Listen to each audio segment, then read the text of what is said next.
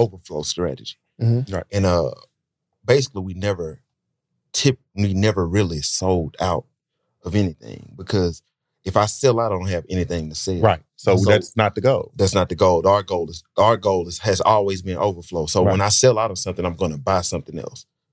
I can never have like we spoke about the sprinter. I mean, we kind of briefly spoke about it, but it wasn't in the overflow necessarily strategy sense. But we always had a sprinter full of clothes. We would have a full sale with brand new clothes on the sprinter. So we got $50 jeans on here, and we also have $125 brand new jeans that released with the new collection, with the new sweatshirts.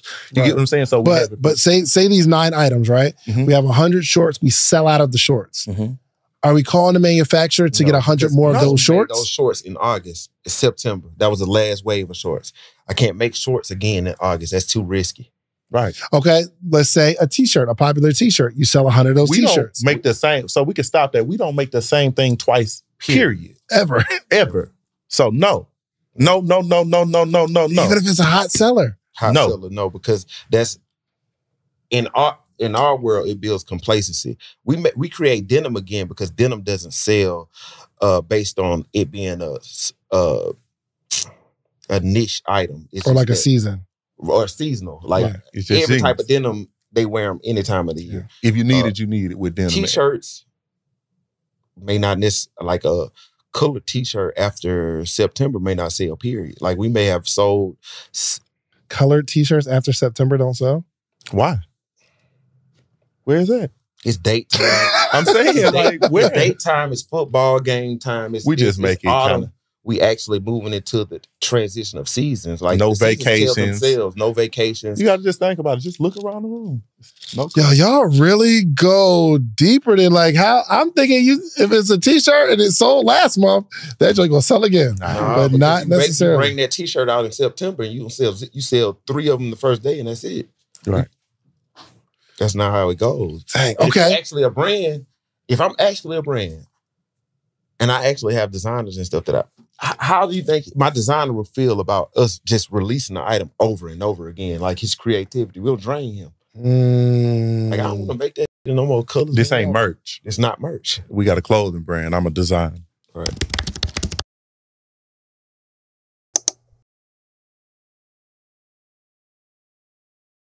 Welcome to another edition of the Social Proof Podcast, man. We find dope people that did dope stuff, and these gentlemen told me they made $17 million last year, so I had to figure that out.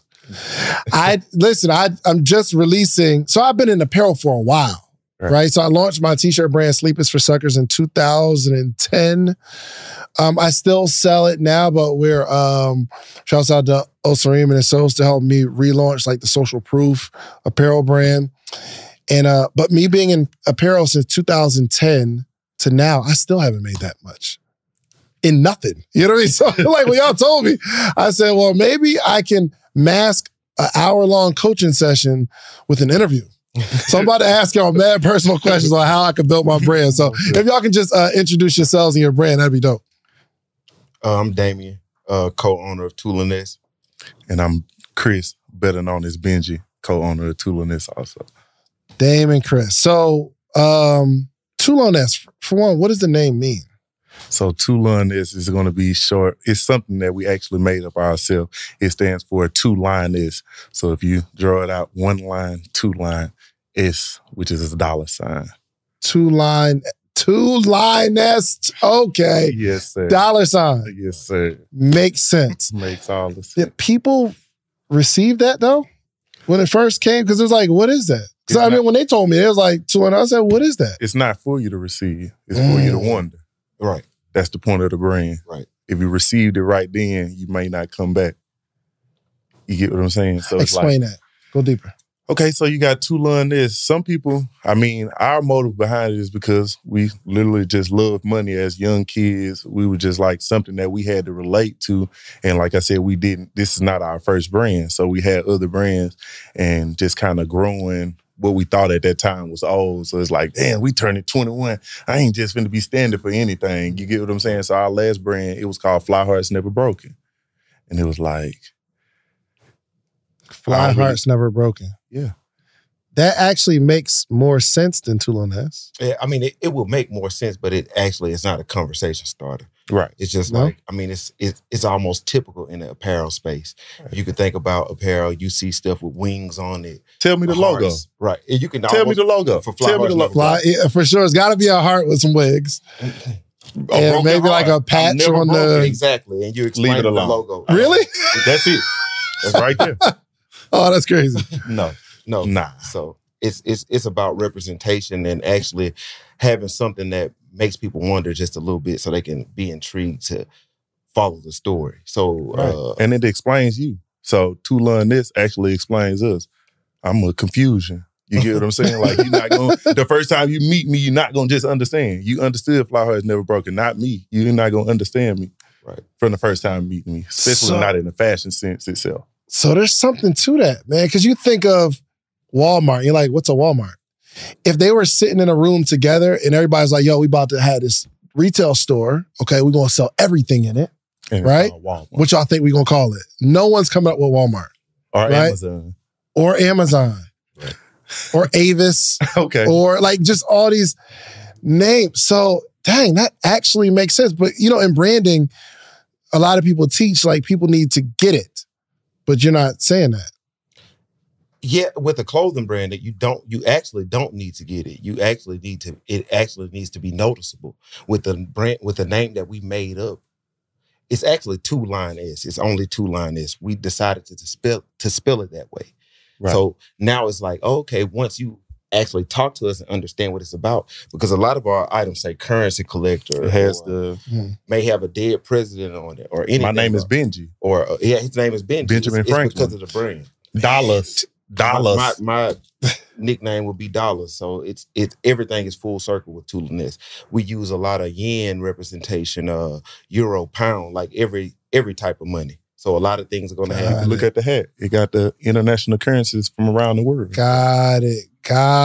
Okay. It's easy to make sense. You get what I'm saying? It's just a zombie. These are designs. That's just a zombie. That's Ben Franklin. It's a zombie. Ben Franklin with a skull cap on. Robin. It's just a design. Dang, that's hard. Makes it full circle. So when you first came out with it, what was the marketing push? Like did y'all come out with one design or like a bunch of them? We actually had tried one design before with the brand, and it's kind of one track. If you tell me you have a brand and you only have one item, I only have one thing to buy from you. Yeah. So when we started this brand, we actually started with about 12 items from day one, and then we just expanded from those 12 items. But even when we were moving from city to city in the Sprinter, we probably had 40 items in the Sprinter at a time for a consumer to buy. Like, so it was literally a rolling store. It wasn't really like you were coming to buy a t-shirt from us. It's like you come to buy a t-shirt, and then it's like we also got 4 different pair of washes of jeans in here with the socks that we're giving away for free at this time. Right. Like every outfit really coming with a pair of underwear and a pair of socks. You get what I'm saying? Like, yo, Benji, you gave me some game too. And I never, ever thought about this. And I want you to tell them, like, we were going through and I'm looking at like socks and underwear and y'all got toothbrushes and all kind of stuff. And you said something so dope. And I was like, and I asked you like, yo, do those make money? Do you sell a lot of them? And you said, no, I just need more stuff in your house. Exactly. Can you explain that? That joint changed my life. I said that. It's just how y'all do this. All right. It's just products that you have pretty much that'll never run out in the household. And we're basically turning our brand into Michael Jordan. Right. Because we're a household name. Like, if you think about it, it's like, oh, damn, toothbrush. Damn, and we make miscellaneous products on purpose, the kind of products because you're never going to throw it away. It's like we make bouncy balls. It's like, damn, where does bouncy ball come from? Came in a Tulones package. We got the basketball goals for the that go on the doors. It's like everything that you could possibly think of to make this brand a household brand. Exactly. We have it. Because kind of think of it like a McDonald's toy. Yeah, exactly. If you go to your aunt's house, she never throws them away. That's the same way it is with our socks and everything. So if I give them to you, I give you 10 pair. You let them sit around and then they end up at your mom's house. When the last time she threw away all the socks in her house? Right. I mean, that's anybody's mom. You get what I'm saying? Or your aunt. Like, when is the last time they threw away all the socks in their house? So it's going to be when is the last time you had a toothbrush for somebody who came over? just a spare toothbrush, and it's actually branded. That's not Colgate or anything else. Like, everybody has pens. We don't need no damn pens. Yeah. Right. Toothbrush. Yeah, y'all gave me a basketball too the last time. And I haven't been in the gym. I ain't hooped in a minute, but I'm not throwing that basketball away. Right. It's dope. And it's like everything y'all do is like super high quality. Yeah, and I never really thought of just having the brand around so that you just see it. And I really never heard of y'all before. And when you told me what you're doing, like $17 million in 1 year of an apparel brand an urban brand too, that I never heard of before, and we in my city, no way. But just think about it in the sense of, once you heard of us, how many times have you saw us since you heard? Mad times after that. You heard of me, you just didn't know. Right. You heard of me, you saw me and everything. I was in every room that you were in, you just didn't know. That's the presence that we keep. It's not about me. That's why we haven't been on podcasts. It's not about me, it's about the products. And I know you've seen them because I'm in barbershops all around here. We've even had billboards in the city that nobody noticed until now, because it's like, damn. Tulones, like, y'all you know, you see y'all in Atlanta Station? Yes, that was me. Like, you saw us by Onyx because we like to go to Onyx. You see us all the places that we be at. You get what I'm saying? So yeah, that's just how we market it. Like, I'm around a lot of people, and they were like, someone just told me the same thing that you said. They were like, I've never seen you. And guess what? They had a picture in their phone on Beale Street in Memphis in front of my billboard. What? Right. Yeah, they didn't even know. They were like, crazy. Oh, this too long.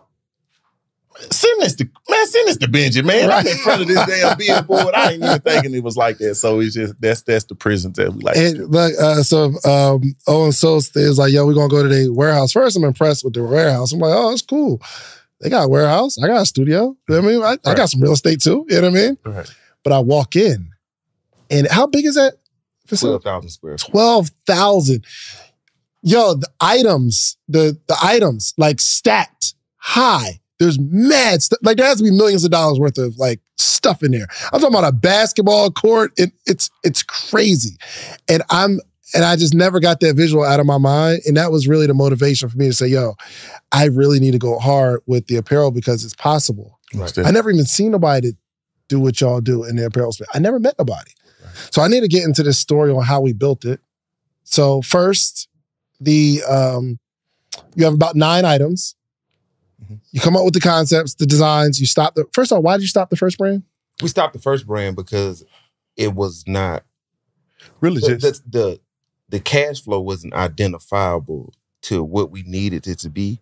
And also, like he said earlier, we were trying to make something that was more of us. Right. Like we had business partners with the Fly Hearts Never Broken brand. It was more so their style than our style. And then a lot of inconsistencies in the growth of the brand that kind of just led. I mean, we were always into fashion because we're fashionable people. Yeah. So we can be the face of any fashion brand or clothing brand. Right. So at that point with the inconsistency, it kind of grew away from where we could actually grow it from our influence ourselves. Gotcha. You get what I'm saying? Because you got other partners who just looking at it as a business, and it's actually what we do, what we stand for, our lifestyle. You get what I'm saying? That we actually have to put inside of this brand to make it grow. So I think we went from a brand, like a clothing brand, to a lifestyle, actual Southern culture brand. Like everything we do now is based on Southern culture, even our the colorways we pick, everything else.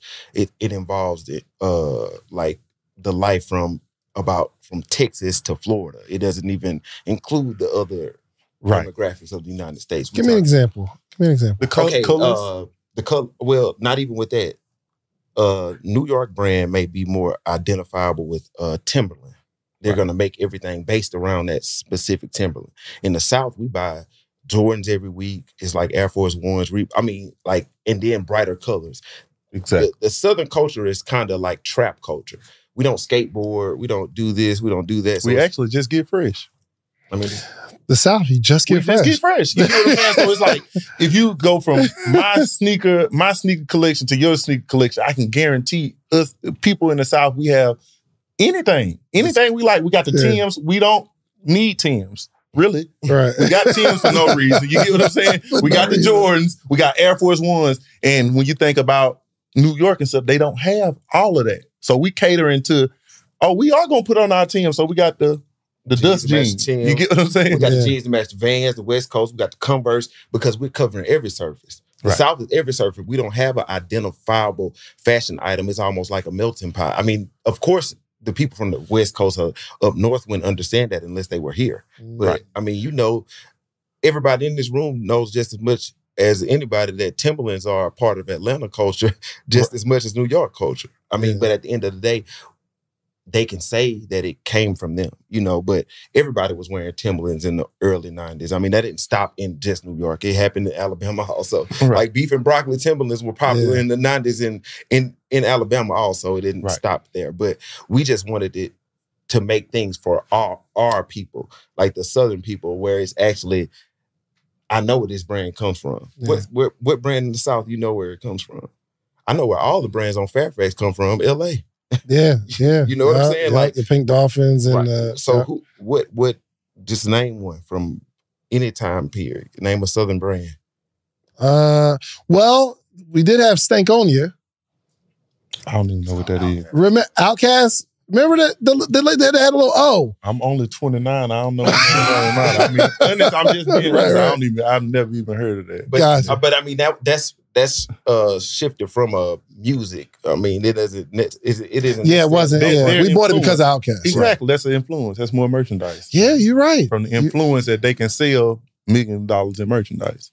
Yeah, because we know West Coast brands. We kind of know that style. Okay. We know New York has some brands like the Fubu's and the Carl Kanais and all that kind of a North. You're right. Exactly. We didn't have an identifier for the South, so we had to we saw that space and that's what we're building off of still to this day. So got it. So we dropped the brand. We got 9 items. What do? We do you drop ship? Do you print all of? At the time, we're on hand only. How many did you print? 100. We had 9 items, 100 per item. So 900 items, 1,000 items. Yeah. Got you. Right. Got you. Okay. But it was a never stopping process. So after that, we ordered every 2 weeks. Yeah. So from there, that's how we actually grew the revenue that we actually have to this day to make it where we were able to make $17 million. So every 2 weeks after we were hustling, we pretty much made an order.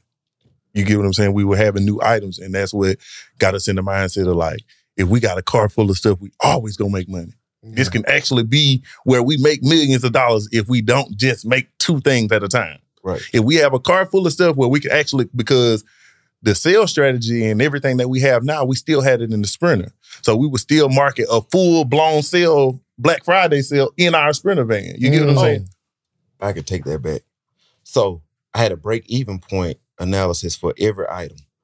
And basically, from those 9 items, we made $90,000 because it was a $10,000 break-even point for every 100 items we bought. Explain that.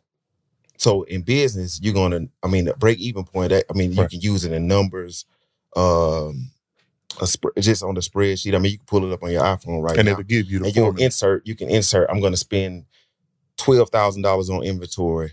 Each item is $14 a piece. I want to sell each item for $160 a piece. How many items you need to sell. Gotcha. At that price. So your break-even point may be 98 items. I actually just did one of these for one of my people who want to do merch this morning. I made him a break-even analysis for him to understand how many merch items he would need to sell to actually capitalize. I just ordered, how many was it? 34? 3,200 pieces. 3,200 pieces. And I was just, my initial number was, all right, this is how much I spent. I just got to make that back. Right? But you're saying you go into each item to see how many of this item I have to sell to get my money back from this particular item. Right. Because I feel like a lot of people with business, they don't actually have a structure. A business, we use algebra, like an algebraic equation to do everything. A plus B equals C. C is going to be our output. A and B is going to be whatever 2 inputs we have going on. And that's what's going to make our result C every time. So without a formula, you cannot create consistent results. Don't get me wrong, the 17 million had something to do with the pandemic and the extra money that was floating around in the world at the time. But based on our business strategy and based on what we're doing this year, we'll fall back in line, exactly where we need to be taking the pandemic out of the equation. You get what I'm saying? Because that's the only thing that you have to take out of the equation, because the equation is still A, B to C, and we already have all of those. We just added the pandemic on top of it last year, so it made some $1 million months turn into $2 million months. And that's just, we as a business, we so have. So y'all doing $1 million a month before the pandemic? We actually made our first $1 million we started our website in 2019. We made $1 million from Black Friday to January 1st. We actually did that in like 3 months. Our first $1 million we made. So we had already made money on hand. We launched our the van? Come on, hand-to-hand combat? $1 million? We don't know what. No, we saying we launched out. We were doing hand-to-hand. We stopped that completely. Sold our Sprinter, where we just sat in the house for 3 months. I think it was. It wasn't 3 months. It was from Black Friday to January 1st. We made $1 million. Made $1 million. All right, listen, every single week, every episode, you hear me talking about themorningmeetup.com. It's the community. Let me show you what's happening here. Every single morning, Monday through Friday, there's 400 plus people on a Zoom call, right? We're learning, we're talking, we're growing together, and this is you. There's all these people here. It's all these people in the morning meetup. Hundreds of people reading books, growing. We get together quarterly. It's amazing. And for some reason, you just keep looking at, just go to themorningmeetup.com and get in the circle. And then you'll be like way happier. Just themorningmeetup.com. Let's get back to the episode. In 2019, that was before the pandemic. Okay, we start the brand what year? 2017. 2017. In October. Gotcha. 2017, October. Do you know what you did 2017? We weren't even. We were just investing. We were fully invested. I was just in the streets. Just come back. Okay. Right. We invested all of our money. Like we didn't even have. We didn't do payroll or anything. So we were fully invested until we knew that we made that $1 million. Right. Yeah. Like that's when we were kind of like, oh shit, we need to kind of get away. That's when we got a warehouse and everything. Yeah. Like, oh damn, we made $1 million. Like in we the month out of the basement. We like that was in our house, and I shipped all the orders by myself. Right. So 28. All the orders yourself. Yeah. Dang. 2018. And so we start 2017. We grind and hustle. We just making money doing what we do. When do we start getting smart about the business? It was already strategic. It was like already, I said, we already had a break-even point. I already planned out that $90,000. Not that we were going to make that $90,000 in a day, but we're going to make $90,000 with all those products gone. Okay. So I had to. Some of those products did sell out. So we did actually make that $10,000 from that specific product. But like I said, once we did that, every 2 weeks we started. We grew it. So it went from making 90 to like, oh, we've already spent $25,000 more dollars. So we actually got to make $250,000. So it was like, it never stopped. And we never saw the money. So it was like, we were fully invested. Every week, even if we had money, it was like, I might make $5,000. That's extra. That's my money. And we sit in the house and be like, what we going to do this week? Shit, invest the extra $5,000 that we got. We don't have nothing else to do. You get what I'm saying? So we've already invested money. So we are literally taking the money out of our pockets also and investing in the business. So around 20, and then in 2018, we were just consistent in moving around with the pop-ups, visiting college campuses, visiting neighborhoods, wherever we could go. And so it would be 20. When did the pandemic start? 19, early 20. Early 20. So in 19, so we're talking 19. So 2018. That's wrong. I'm sorry. We made $1 million out of the basement in 2018. Right. Yeah, we made going into the pandemic. Not going into the pandemic. Before the pandemic, we had a full year after the pandemic. We made $8 million in 2019. Right. What? Yeah, we made. You start 2017, 2018, December. We started the website in November of 2018. We make $1 million before January. Right. The next year we make $8 million. Right. And then the pandemic hits. No, not the pandemic hit. The 19. Okay, that's when we made $8 million. Right. And then the pandemic hit in 20. Yes. Yeah, at the beginning. That's still wrong. Because we already had a warehouse. We had our first warehouse. We had the first warehouse and the pandemic came. We were in LA and then they locked the world down. Right. That's 20. That's early 20. I remember because I had to cancel an event. I was mad. That's wrong. We made $1 million online, period, in 2018. Gotcha. We made $1 million because that's when we didn't have everything on the website. That's right. When we had some items on we used to sell half, and then we would take half of the inventory and put it inside the Sprinter and move.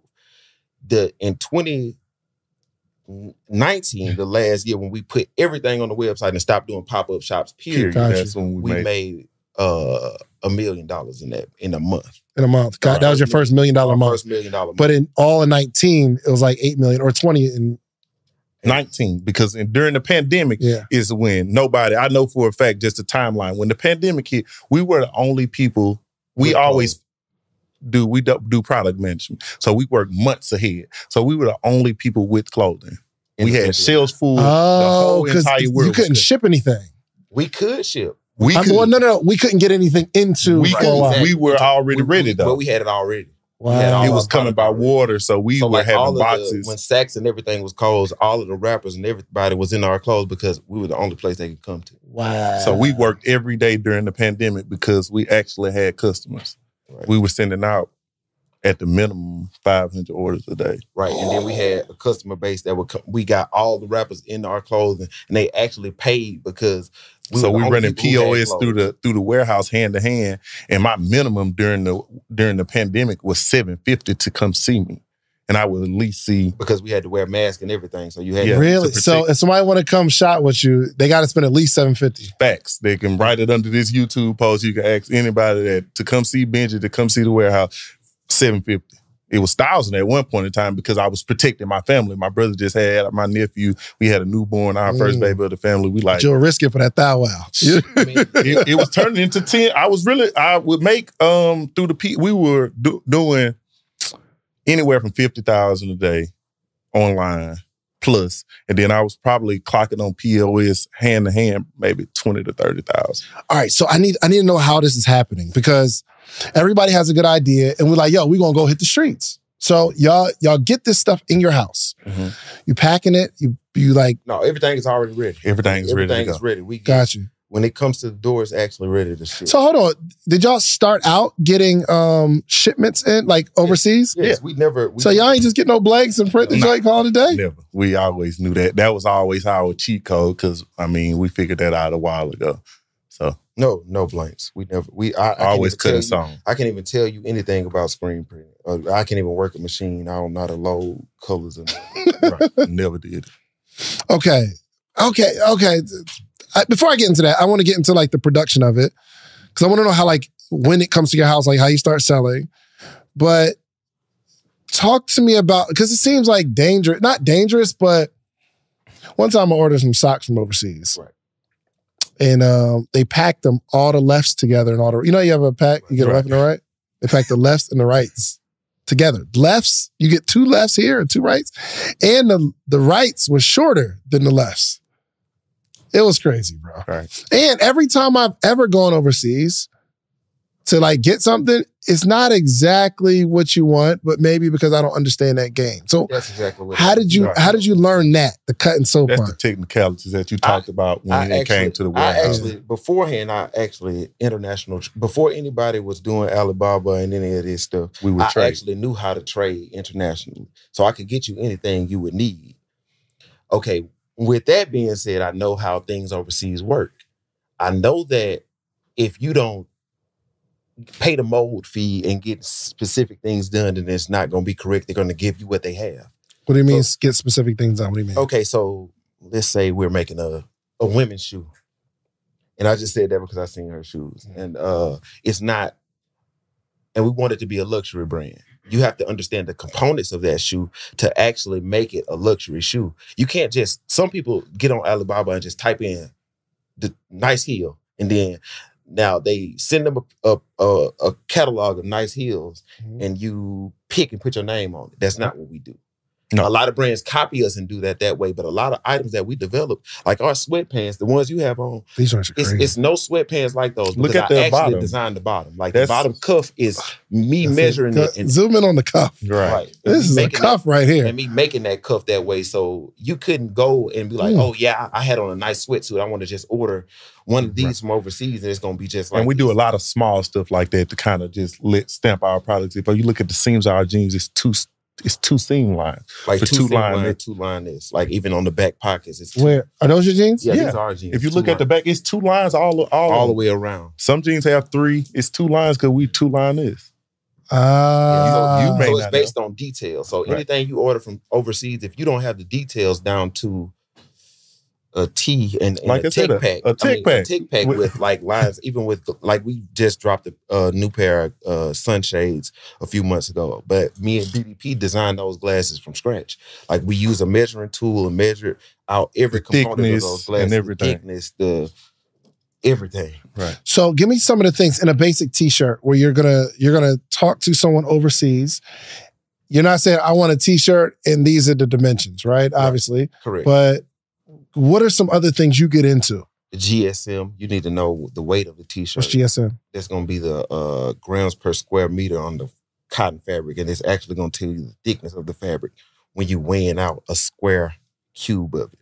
So, I mean, he has him a sweatshirt, he has him a sweatshirt. They're totally different. That one is 300 and that one is 400. If I cut out a square of that sweatshirt and I cut out a square of that one, it's going to weigh 100 grams less than that sweatshirt. So if you don't know those types, a lot of people always ask, how do y'all get y'all quality? And it's just knowing. It's just knowing. It's just knowing the stuff. Because I mean, he teach me a lot of this stuff. I'm a little bit, I just soak up a lot of the game and just learn myself. But it's just actually knowing what you're doing. Like I said, it's just a difference. Right. If you don't know what to print on, you're never going to get the right product. If you don't know the print process, if you don't know every possible print process, there's no way you can know what's wrong. Right. Yeah. Like if you didn't tell them that, hey, I want this digitally print, or I want this screen print, I want this plastic print, I want this, then they're just going to print it. Exactly. And because they're a company just like you, and you're saying you want affordable, you want this. They know why you came. You get what I'm saying? They know why you talking to them, because you want affordable. So, hey, my friend, I got you something for $750, and you wonder what happened. Because most of us are going to play the price game first. Can't do that with no business. We don't respect it. They don't respect it. They know it's oversaturated. You do that, and that's how you get messed up. Just like Instagram, like right now, like when we first entered the apparel space, nobody knew how to make clothing. Like now, if you post a t-shirt, 1,000 clothing manufacturers will write you like, hey, I do this. But I always pride myself because I tell people, they like, I've been dealing with manufacturers. I can't really get the quality right. I always make a bet. I say that, well, you can send me that manufacturer, and I'll send you mine, and I guarantee you my quality is still better than yours because you don't know what you're doing. The same manufacturer. So it ain't the manufacturer. It's not the process. It's always that dollar difference. When they tell you, hey, my friend, I can do this, and you say yes, you just screwed yourself. You just took yourself out of the power position of saying exactly what you want. It's not what you get want. what they give because you're paying the price. You ask for it. We don't really think about. Normally, you literally just clothing brand, right? You find some blanks. Where the blanks at? You gonna print it? Find a print shop. That's merch. Merch. And that's what we're saying. That's merch. Like that's merch. Right. It's not a technical. It's nothing technical about making merch. Like everything that we do is technical. If I show you one of mine, I can make an oversized t-shirt. I can make a box t-shirt. I can make a thin tight t-shirt. I can make an undershirt. We have undershirts. Right. What's Kanye's frustration? And do you understand it? Well, before, like, because, you know, he was having the whole argument about the manufacturers won't let us in. Hey, we're going to stand over there, brother. Or over there. I can say this from my point of view, and I really don't care what nobody feels about it. His frustration comes from him signing contracts. I haven't signed any contracts. Right. So I think it's financial. Don't have any. Right. It's a financial influence on me. I mean, once you sign a business to someone, you have to listen. You have to listen. It's a job. Yeah. So I just necessarily no matter think that how much money you make, his influence just necessarily makes him forget the fact that it's a job. So at one point in time, someone has to tell you what to do and what you can't do. So you don't think he doesn't necessarily know exactly what he wants in terms of, because remember he was like, we can't get access to certain manufacturers or black people. We can't get access to certain material. They want to use their manufacturers. I mean, honestly, if I wanted to make a shoe and I want to make a shoe with Nike, that's just like if a smaller brand comes to me and expects to work with me and actually wants to know every detail that goes into the product. How does that don't work like that? Like you come to me and you say this, and then I can't make extra money off paying you. So when I made something that looked just like something you made for me, right? Or you signed a contract. First of all, you signed a contract to use my manufacturers. You didn't sign a contract to actually tell me what to do. Tell anybody what to do. You work for us now, right?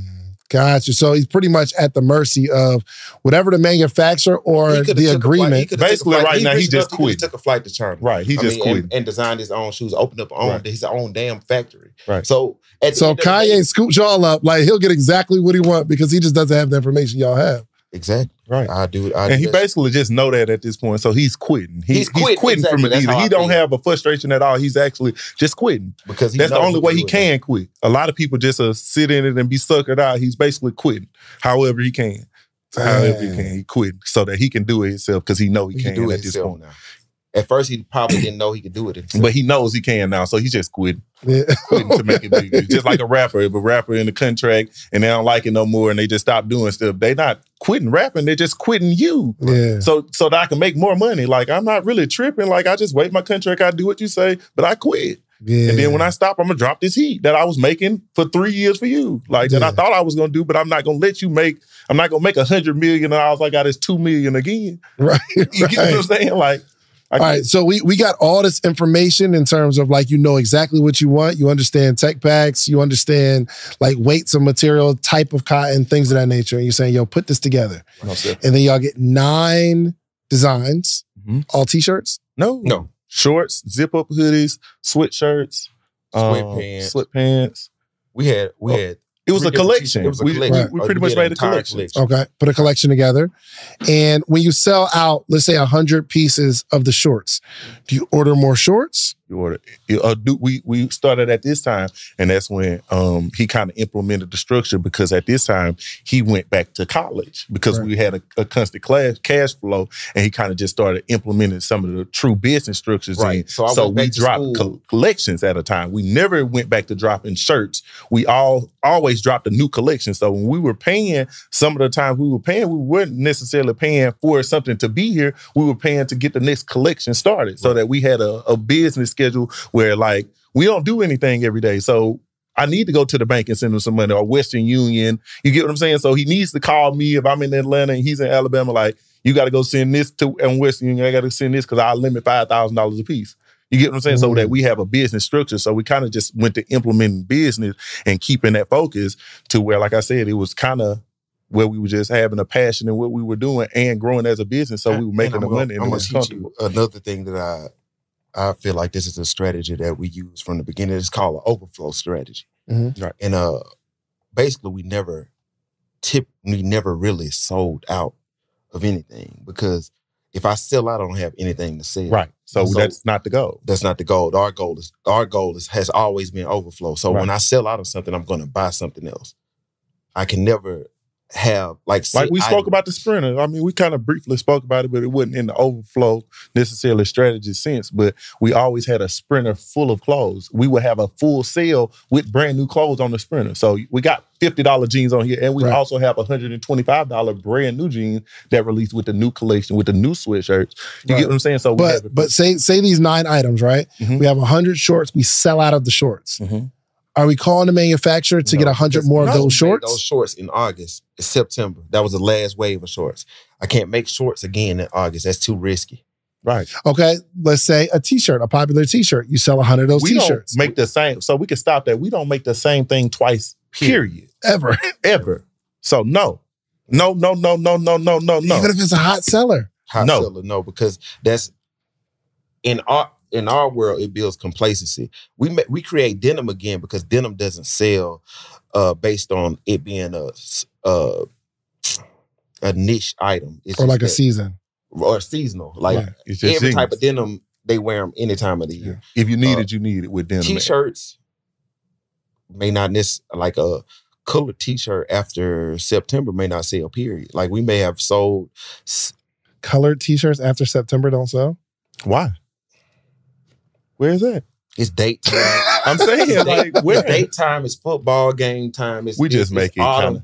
We actually moving into the transition of seasons. Like no vacations. No vacations. You got to just think about it. Just look around the room. Y'all really go deeper than like how I'm thinking. If it's a t-shirt and it sold last month, that joint gonna sell again, but not necessarily. You bring that t-shirt out in September and you sell 3 of them the first day and that's it. Right. That's not how it goes. Dang, okay. If I'm actually a brand, and I actually have designers and stuff that How do you think my designer will feel about us just releasing the item over and over again? Like his creativity will drain him. Like, I don't want to make that no more colors. This ain't merch. It's not merch. We got a clothing brand. I'm a designer. Right. I design everything. Okay, so jeans, will you run some jeans back, Yes, like that style? Yes, of course. So if you sell out 1,000 of those, you'll order another 1,000 Right, because it's it just stays. the jeans. It's always a space for jeans where you can't find affordable, nice denim. So that's where we kind of stepped in this space with the denim. It's affordable denim and we provide every wash. We grew up we were always fashion people, but the lack was when we were younger is that we could never get the denim that we wanted to get. We can kind of pretty much put everything else together and imitate it however we could, but that denim is like, You can't copy that. you can't copy denim. And Cost too much. it's just, every time you see that person on TV and it's like, where them jeans at? Like, they was $1,000. Like, I don't have that $1,000. You get what I'm saying? Or $500. How much y'all sell those for? $100. $100. 100? Yeah. Word? And how much does it cost you to make them? With shipping and everything, probably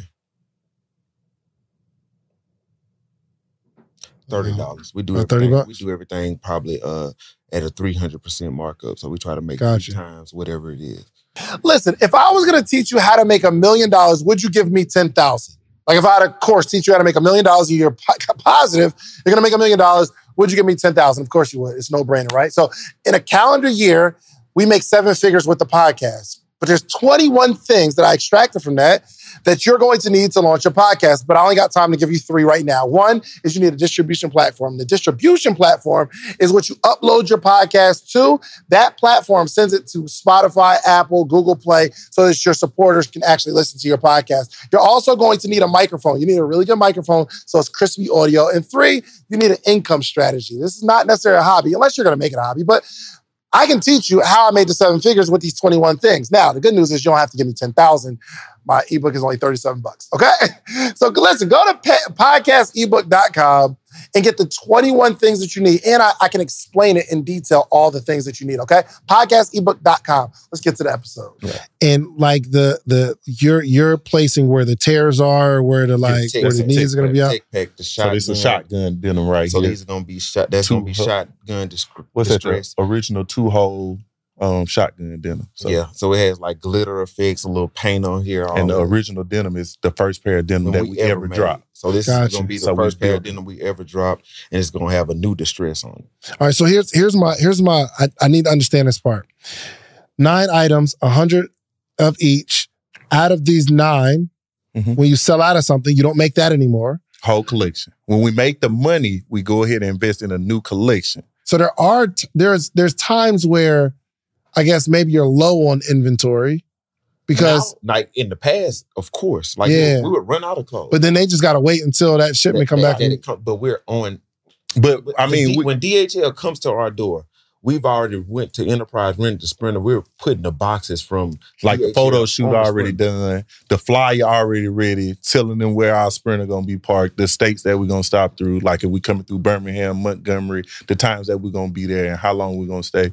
And we rolling. So y'all able to like really predict every part of your business. I mean, you can't predict every part, but like the process, the system, like where you're gonna go. I'm sure you know projections because you've been traveling often. Right. And so we just had to really, and like I said, that had got to the point where it was pretty much unpredictable. That's why we stopped. We would have bad weekends and we have good weekends. Yeah. Like some weekends we may make $30,000. But it had got to the point where the consistency was different because people want what they want, and getting on that Sprinter would make it where, like if the Jordans, like we always talk about the tennis shoes, like if those red Jordans come out and we got them red jeans, we're going to sell every pair of the red jeans and red, whatever we had on that thing, and it's over. It's over. Like you can't put it on sale. You can't go 50% off, just go home. But we also use, and this is going to be the factor that a lot of brands that take away from themselves.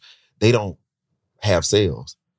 They try to put themselves on this pedestal and be this certain type of brand and like, oh, we're not going to sell. But you got to think about the people. You got to think about like just the true lack. We gain probably 100 customers every sales season. And when I say 100 customers, I mean 100 new consistent orders daily from sales season. So when what's a sales season? Black Friday would be considered sales season. The day after Christmas what we consider day after Christmas, leading up to the New Year. Income tax season, sales season. You have 4th of July. You just have to really be on. You have to, like Memorial I said, Day.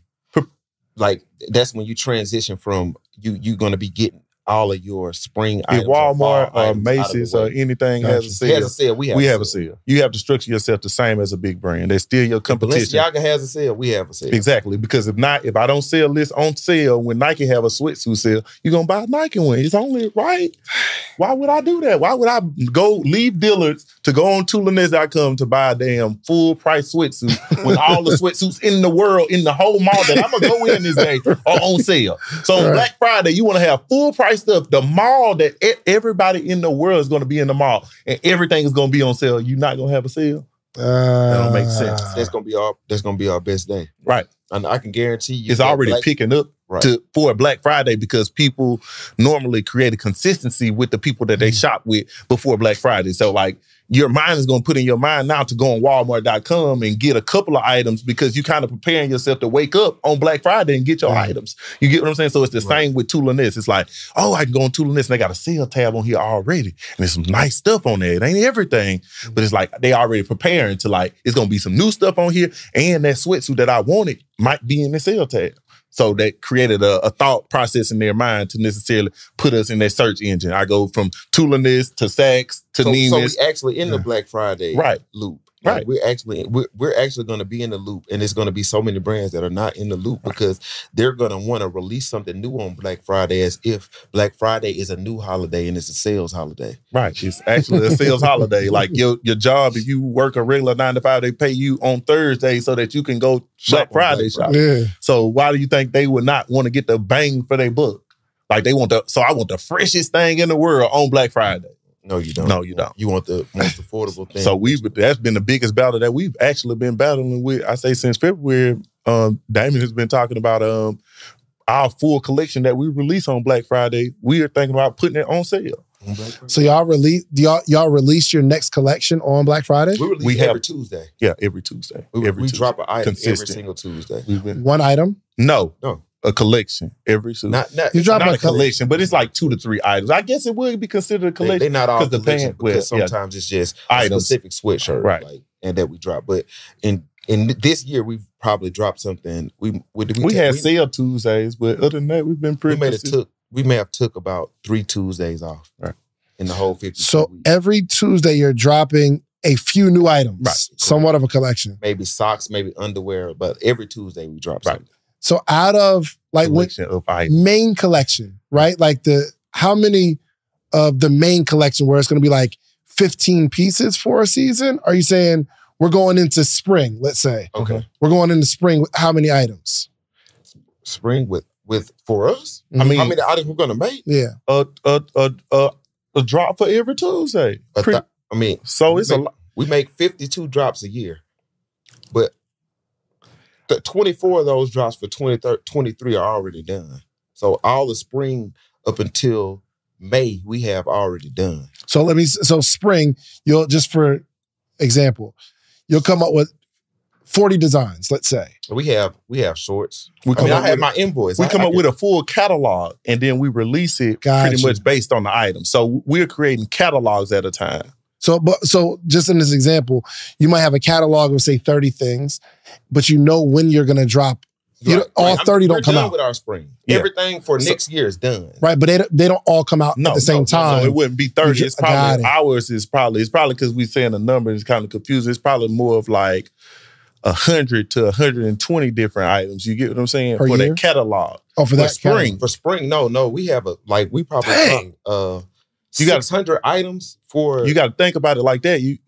It's a lot of stuff. We're making a full catalog. Because we have 50. You got the socks, you got the underwear that got to go in there. You get what I'm saying? The spring color underwear, the spring color design. So in this package with a t-shirt, you're picking a specific sock, underwear to go in this package? For this whole catalog, for the catalog. So basically, it's a Monday. We're going to create all the socks for 2023. Mm-hmm. I'll hit DDP, my designer, and like, hey, let's start on socks. Here are some of the trends we may look at a few brand websites. Here are some of the trends for the spring. This is the kind of socks they'll have. This is the kind of socks we're going to do. Let's go ahead and make those. Yeah. I don't only do that for the brand purposes. I also do that for financial purposes. So now I've already paid for everything Still in the business. Until March of next year. So all the money that we make during holiday season is free. That's how we build. We've already invested. We done. We have a catalog done until next May. So we don't have to, after I pay for this last invoice, after I get these pictures of these t-shirts, I don't have to pay for it. I won't have to touch my business account in a lump sum again until next May. Got it. Right. What is a typical invoice for y'all? Like, when you're getting them overseas? 400,000. Like the cost? Yeah. Like 400,000. Like now, I mean, at first they used to be small. I'm not gonna lie. Yeah.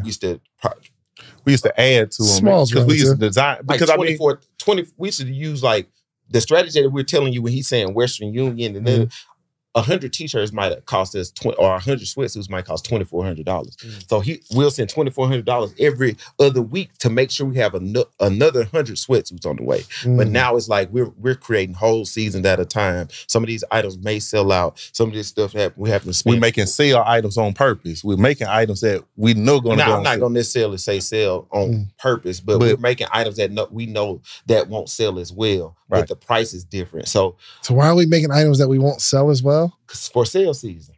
Because I'm still going to make double. Right. So that's why you're saying that we know this item's pretty much going to go on sale this time. So we're going to make it not as it's going to be our premier design. Exactly. Because you got to have fillers. That makes sense. Right. So you're making a sale. You got to make a sale item. Like you got a purple sweatsuit, but they sell black. I mean, the purple going to be on sale. You going to get it on sale. On sale. You're going to get the purple sweatsuit on sale. You're going to buy the black one full price. That's facts. All right. Okay. I still got to get into, you get these 100, right? You get a Sprinter van. Right. And you say, I'm going to like just drive around. What did that plan look like? I'm speeding up with the Sprinter. We were just in the car at first. That was at a car. We were just in the car. Like whatever we could do to get around, we getting around. We're getting around. Gotcha. So where are we going? So at first it was actually crazy because he was in college in Alabama. He was finishing up his degree. What school? Falkland University. I actually went to Alabama State. I've been to Alabama State. I went to Auburn and Montgomery. At the beginning, college wasn't for me. After we created a business and I knew what I needed to learn, then I went back to school and I applied all of that. Got it. So like with the break-even point and all this type of stuff, this is stuff I learned when I went. You learned that in college. Right. Exactly. See, college is good for something, right? Oh, no, it's good. It's good. And I'll tell people this all the time. When you actually know what you want to do, then it's good for you. And it was good for him because I didn't have to go. I just learned. Right. Literally. Like, I mean, sometimes he go to class, I do the homework. Like, that's just what it have to be. He just called me like, I got to write 2 paragraphs. All you got to do is read it, bro. Read what it say. You don't have to be in class. Like, I'm not doing something because he'll really be selling the clothes. Oh, wow. So the college degree is like both of y'all's. You know what I mean? Yeah, I mean, you like both of ours. You have to do stuff like that. I'm not going to act like I went to school and I did it all myself because I didn't need the busy work. Right. At this point, I needed the terminology and the formulas. So I only went to steal their terminology and formulas. I did not go to everything else. We write no damn creative paper. So we getting it done. I get it. Like I can write a paper without even. That's just what I do. Like I'm the type of person I can. He just like you know how to write papers. I can write it. Shit, all I got to do is here. I write books. That's what I do. Crazy. Like, I'm gonna just type it up. So we got that done, and he like the business structure and everything, and we implemented that. So y'all in the car, obviously selling on campus. That's what I was saying. No, we were actually. It was actually crazy. He used to be anywhere. He used to have to. We were so dedicated to what we had to go going on. Till he would call me, and I would meet him halfway wherever he was to give him a new load. So you get what I'm saying? So like, and I didn't even have a car. So I might have to call and get a U-Haul or rent a car. Mega bus. I mean, yeah, I'd be on a mega bus and everything. Because I played college football with 80-pound with football bags. Hockey bags full of clothes. That you travel with your football when you play college football, the travel bag, that your equipment and everything in. Yeah, we putting 80 pounds worth of clothes. So you're selling in college and you're just selling in the streets. I actually didn't sell in college. I went to an adult program at this point. So I was in it was our hometown. I was in class with people. So y'all still in the same area? Plus. Yeah, it was just hometown. He was just pretty much in the location to move around. I was just taking it to Mobile. So if I had to beat him in Montgomery with a new load, but I would sit at home and just receive the packages at this time. Gotcha. But that's basically how we got the correct. And what was the marketing like in the very beginning? We didn't market. You just pull up. Y'all got this sweatsuit. We didn't market. Like Jody on Baby Boy. Yeah. One of them. Right, at the barbershop. Really, Right. at the barbershop, really telling you, like, walk up on you like, yeah, you'll look good in this, and then you be like, nah, I be like, man, come on, you ain't fresher than me. You ain't fresher than me. Come on, then.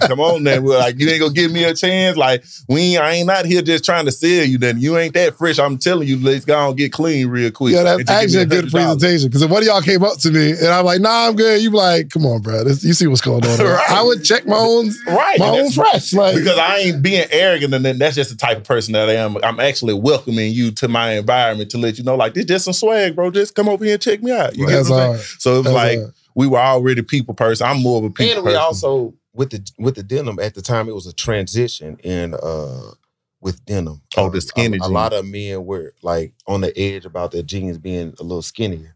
So we were one of the first brands to actually have skinnier jeans available, especially on hand. So we were actually able to influence our customers to switch over. So a lot of our customers can honestly say that, like, I didn't even wear fitted clothes. They made me wear fitted clothes, like, for sure. So it's like an educational process too. Like, you try to get your customers done.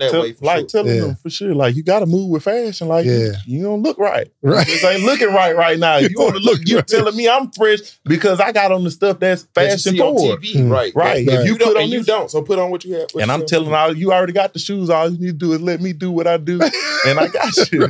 Most definitely. That's hard. But we catered to a lot of people. Atlanta, we got to the point where we actually bought our own Sprinter. That was our car. And we just catered. We just moved around. We used to be at Loud House Studios a lot. Just y'all two?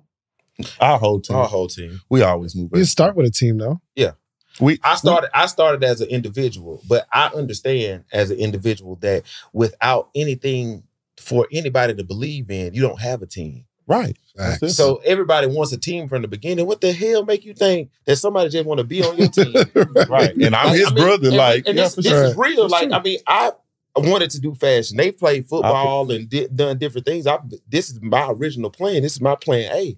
But at the end of the day, without me making that plan A work, then it couldn't even possibly be their plan B. Gotcha. You know what I'm saying? Like, nobody believed in this shit. Everybody playing A or playing A. I was one of the best. I'm playing football, scoring touchdowns. Like, shit, is you gonna go to the NFL? So we got playing. Everybody playing A is working. So it's like, what, we gonna stop doing this to do that? Right. So it's like, when I left school, like, shit, we stopping to do this. We ain't stopping. Like, shit, we finna make clothes. Like, shit, niggas stealing the clothes out my dorm room. So we gonna make clothes. Like, fuck it. Crazy. Yeah, most definitely. So what was the when it started to get bigger, was it more referrals or was it repeat customers in the beginning, or both? Both.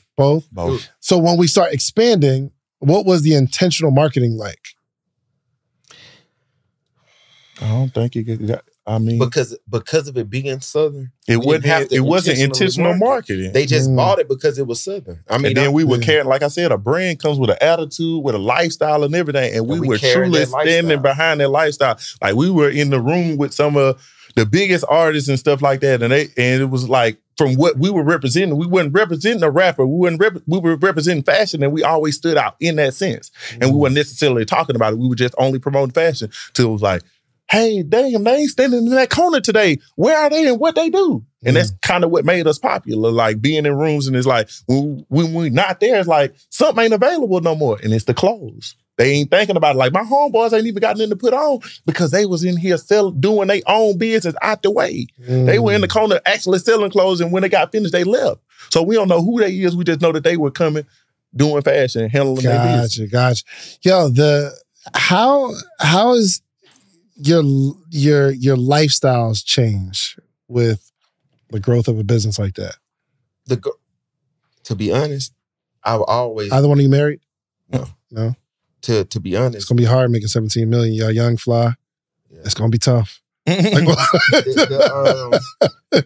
feel like, especially for bitch, you know, like he just seems like he's more of the, like, yo, I'm just outside right now. You know, I just be chilling. Yeah, we have nice stuff, but we also understand the structure of business and actually sacrificing for the future.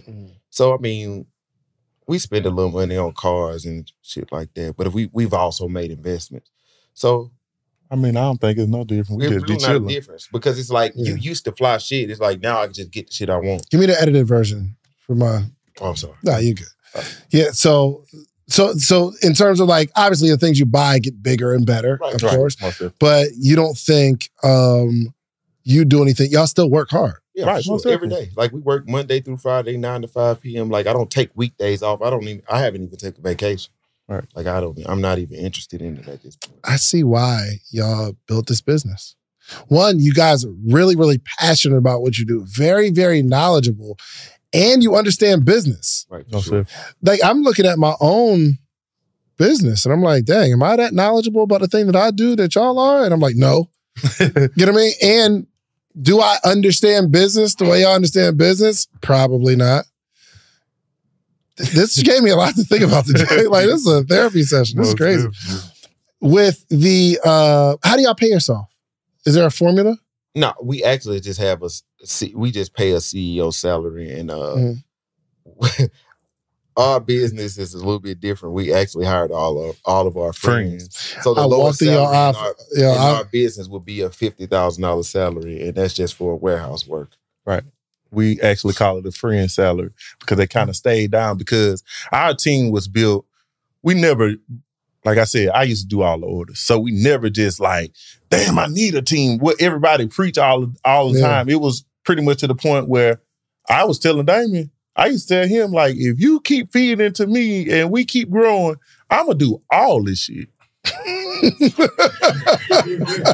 talk. Like, why am I do? I mean, we come from literally, nothing. we come from nothing. So I can't look at it. We didn't even take like no shortcuts. Work. Right. Like you got a brand in 2010. You probably had a label printer, right? Yeah, I had a label. Yeah, I didn't buy that or label printers. I got in the warehouse. So the $1 million I made, I had wrote all of those labels by hand. Right. Yeah. What? Yeah. I ain't give a damn what else I'm doing. I go to the gym. I came from I was weighing about 300 pounds. I had to lose some weight. So I'm like, should I go to the gym and then not work? And we don't have an office. Our business, the structure that serious. Like he was 300 pounds. He could not model my clothes. Right, yeah. And all I'm saying is, guess what? We had a mindset in our business like, we only strive for greatness. Who want to see that? You ain't promoting Fat Boy. You were just swole with a six-pack when you playing college football. So you get to just change up like that. No, hell nah, go back or just not be on pictures. Like you're not gonna be the face or something. You are handwriting labels. We handwritten labels. We didn't even have all the way to. I wish I could pull up the system. And I'm gonna tell you something about that. When we handwritten labels, we used to go to the we never messed up an order. Never missed that. We switched to those label printers. We got emails and stuff all the time. We never. So with $1 million, we never had a complaint. And this is the crazy part. I never even had to set up a support email when I did that. Never had a mistake. No issues. No issues. I used to pack them all up myself, write them even in the car. I go to the gym. We go to Kale's Kitchen every day. That's how I lost my weight, just eating there. I write labels all the way there. Yeah, and we pack them up, and this is the crazy part. You know, you can get a carrier service to come pick up stuff for you. And then we just go sit in the post office for 3 or 4 hours. Just sit there. Every order scanned out individually, so we had. And they used to give them back to us, and I used to have to scan them out and put them in a bag and take them to the truck outside because the truck would wait on us maybe 2 hours because it come at 12 and we wouldn't be done at 2:30. But it was a private postal office. It was like family owned by a family, and we made them so much money till they didn't complain. After we opened the warehouse, they shut down the service. Yeah. They were like, down the whole he was just like, yeah. Oh, wow. Y'all was keeping them afloat. Most definitely. He used to have vending machines, all the stuff that we needed in there because we literally sit in there for 3 or 4 hours every day. Y'all do text and email marketing or anything like that? Y'all run ads? I'm actually starting that tomorrow. Never. No. I do Facebook and Instagram marketing. But other than that, no. So y'all run no ads? Yeah, on Facebook and Instagram. So you run Facebook, Instagram ads? Yes. What do you spend in ads, you think? I spend a lot. I spend probably about... Not a lot. Not a lot. No. Not a lot for our business. I probably spend maybe $5,000 a week. Dang. $5,000 a week. Yo, this is crazy. What y'all... And no y'all don't send out text messages and emails and stuff? I just actually got... I know the fashion industry before us. So I actually know that in August and September, nobody's buying clothes, period. It doesn't matter if it's from Nike or anything. So during those down times, you could possibly try to sell, but what are you really going to sell? August and September, you don't sell? Why? People going to school. Back to school. They just get school we clothes. Come from school uniforms. So if where we're from, once you buy school uniforms, you don't get clothes until Christmas. Right. And that's July. So Right. so the months after July, August, September, Why would you they're buy really something? slow. They're slow. I mean, Right. we can almost check any business. You can check the Jordans. The Jordans are bought in July to wear to school, and they don't get another pair of tennis shoes to maybe Christmas. Black Friday or Christmas. That's if you're a wealthy family. Well, your mama gonna say, "Hey, I want you to look good for Thanksgiving, so I'm gonna get you some new pair of shoes." But I didn't get them. I got them on Christmas. Right. So we base the structure of our business on the average consumer, the average, like because we were fashion forward and we came from a struggle. Yeah. You get what I'm saying? So we know sales season because that's when we got our money. Like we got our Christmas money on Black Friday. So you got to shop on Black Friday to get the stuff you know the sales over on Monday. So if you don't have all your Christmas presents by Monday, it's back regular price. So you really don't get, you know what I'm saying? We're getting $200 for Christmas, $300. So you have to you have to understand that most of the world gonna work like that. Because my mom was not just, we're not just in the projects. Of course, she worked enough to get us out of that environment. But when you working out of that environment, you still have to understand now some of those benefits and things that you have from the government that you able to like finagle and move money around a little bit. You're not able to. So you have to understand that the average American lives like this. Not in a space where they can afford a $500 t-shirt. That's why our brand is still like one of the, I mean, we have high quality, but we have lower price numbers because we make it for real people. We're not making this for people who trying to like go crazy and do this. I mean, if you feel like it's too cheap for you, that's fine. We're making it for the people. But it's so crazy. We only actually went up in our value because we went up in the quality of our product, but we were always going to go up in quality. That's always been our goal. But we always sold $35 t-shirts. We only went up to $65 because people start brands and start with $65 t-shirts. We just figured that that's the norm. That's the only reason why we went up. Our products were $35 and $50, $100 sweatsuit or $80. We didn't even have products over $100. Like everything, that's why we had to kind of just sit down and like, okay, we got to kind of make it make a little bit more sense. But yeah, we had, everything was under $100. Like the most expensive thing we had was like $125. We'll release a jacket, but they sell out in one day. They'll be $200. But an average product that we have is $125. So like, I mean, we concentrate on sellout products. So when we sit down and make formulas, we have a, like I said, we have a, what is it? What would you consider that, Josh? Like a diagram? It's like basically all the components of the shirt are on a piece of paper. And you pick every component. Like, okay, if you want it to be a shirt that sells, how many are you going to make? Right. What is this design going to have? Is it going to be 4 items? Is it going to be 6 items? What does this collection consist of? Then after you go there, then you go about the placement of the collection. Then you going about the color of the collection.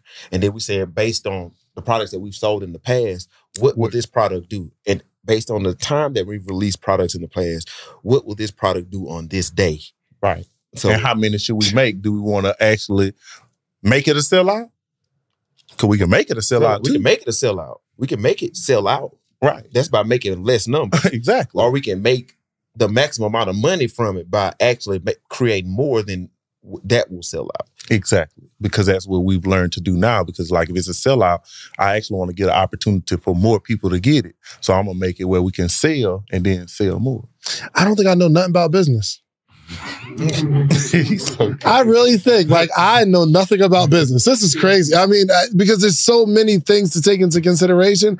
And whenever I feel like I kind of got a handle on my business, I have a conversation like this and it's like, what am I doing? No, but I mean, and it's something that we know and that's what keeps us moving forward is that you can be doing something and it be working, but it's not right. Right. And that's what we did for so long. I mean, you may be figuring out a math problem, but if I actually grade you on the way that the math problem is supposed to be done, will you make an A? And that's so crazy that when we were growing up, we've always been super close. And we always had a problem with that. Like, me and him both. Like, we were always good students in school and everything. But, like, when it came to math and stuff, we would always get so frustrated. And this when our bad side come out. Because it's like, damn, are you messing with me? Because it's like, I could make an A on this math test, but I don't know how I made this A. Got it. Like, I'm literally like, if you give me a multiple choice math test, like, numbers just come to me. Right. Like, that's just how it is. Like, we've talked about this since we were 8, 9 years old. Like, numbers just come to me. So I'm going to make an A. But it's like, when they come back and they say, damn, how did you do it? It's like, you really just blew me. You know what I'm saying? Like, you really, like, then you just push my buttons because what I ain't smart because I ain't do it the way you do it. But I understand now that If you ain't do, it's a formula for this. So you actually have to know how to do the formula so that you can consistently get the right answer. Right. If I put you in a room with the top people, that's what I'm scared of, Chris. You may fail. Yeah. Because you don't know the formula. Right. Exactly. So if you put me in the room, like I told you before we even started this, you put me in the room or actually give me a deadline for one of those bigger companies. If Nike was to call me like, hey, we want to do a shoe collab, I'll have it done tonight. This factual. I mean, it's actual done tonight. It's actual factual. I actually have it done tonight. Foot Locker came. We already got 10 shoes designed for every company that's based, every base company. We already have a van design. Really? Puma. Can I see one? You got one on your phone? Did he make them? He made the shoe designs? We have a guy that does shoes. Can I see one? Can I just see one of the designs for a shoe? I won't show nobody because Nike will take that joint and run with it. But so like you're planning to have some sort of buyout. No. No? Yeah, of course. I mean, but it got to be the right one. Like, because I mean, this is what we do. I feel like I could do it 100 more times, so I actually don't care. But it's what we do. It's gonna be the right buyout. It'll be like it gotta be a lottery ticket. Right, most definitely. So where I can say either I make clothes again or I do nothing. Like nothing. Like I don't want to do nothing. So I explore all 50, like the world then, like because I don't really have a desire to do stuff like that now. Like that'll give me the desire. Like now I can get a castle in Dubai. Yeah, castle right now. I'd be like castle in Dubai. Man, hell nah. Take me. Like, my girl got me to go to Mexico. I'm like, Mexico? Shit, I don't really want to go there. Like, I didn't know it cost $10,000 to go to Mexico. I like drip. I make clothes. I'm just being honest. I drip for a living. I don't want to go on vacation. Like, yeah, if it's a mall, like if all of the components are there, like the mall, if I can shop first. And I'm a totally different person with that. If you don't have the supporting details to go along with wow. Yeah. So this is specifically for Vans. No, I mean I have a tech like this is like a collab for Vans. I have a tech pack for every company. But most times we don't want to collab. We just want the design and we want to buy all of the design and sell it ourselves. Like so we really don't want to deal with any of those companies because we've reached out to them. They won't let us buy it. They want us to still show proof. Like so we just want What you mean they won't let you buy it? So we don't want to necessarily collab with the company. We just want our own design. Right. We want them to design it just like that, and we want to buy all of them. If they choose to sell it, they don't have to, so you're not taking a liability on us. If we lose it, we'll lose all the shit. So you're saying, yo, Nike, let me design this shoe. And pay for it. And we'll pay for all the shoes, and we'll sell them on our own. Right. Do companies do that? I don't know. Guess. You said, I don't know. 2 of them do. Oh, well, that's probably why we ain't got no hits back, because that's the only way I want it. Who's the 2? Fila and Puma. Fila and Puma. It's so crazy. Y'all got a... Yeah, we got a Puma. We got a Puma too, we have every. Yeah, our friend was signed to Puma, so we actually did a Puma. So if you have an opportunity, you like, bro, I'm ahead of you. Right. Dang. Like if they call today, I'm already ready. Right. It just be for fun though. Like we just do it for fun because we're designing. We actually designing. We actually getting this stuff ready. So we have a bunch of collab packs together. Right. I mean, from watches on down, we have everything done, but it's only done so the day that they do call us that we can send it right back. Like, here you go. Yeah, everything from Bel Air. Design. Let's say a hoodie right now. You want to do a hoodie, create the design, and put it out. How long does that take? 30 days. 30 days? I'll see it in 7 days. So once he finishes the design, I'll see it in 7 days. If I want to touch it, I'll touch it in 10 days. Like if I need to feel the fabric or anything or the print, or we're not sure about the print style, I'll touch it in 10 days.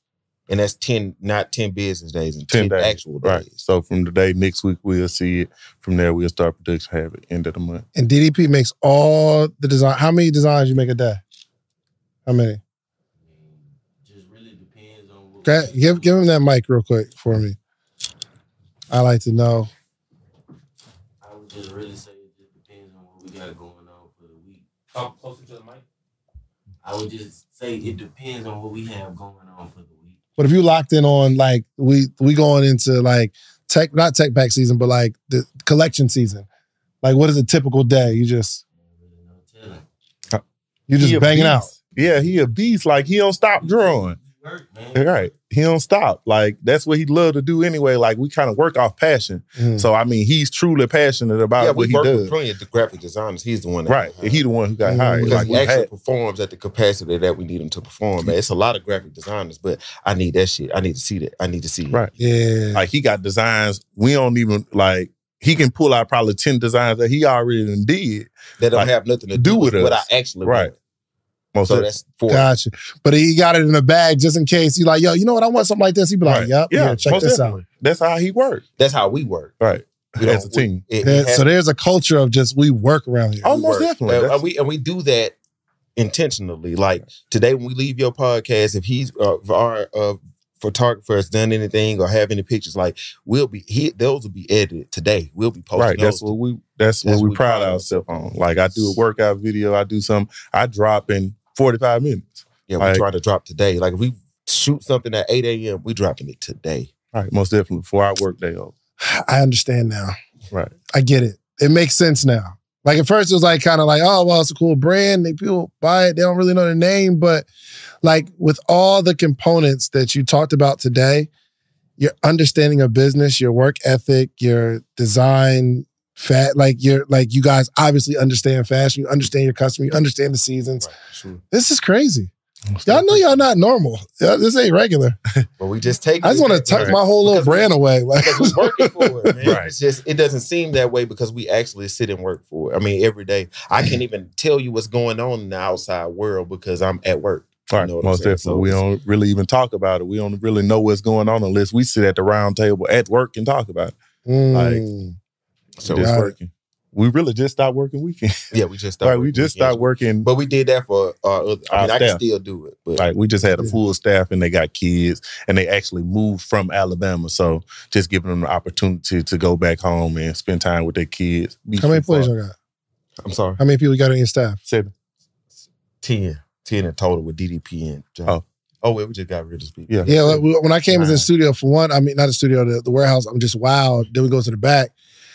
And it's a bunch of y'all just kicking it. Like I was wondering, all right, but is this just the chill spot or they all worked it? We don't chill. We don't chill. We work it. It looks like a chill spot. And I actually get onto all of them all the time because we'll be relaxing and I'll actually be talking about something that has something to do with business.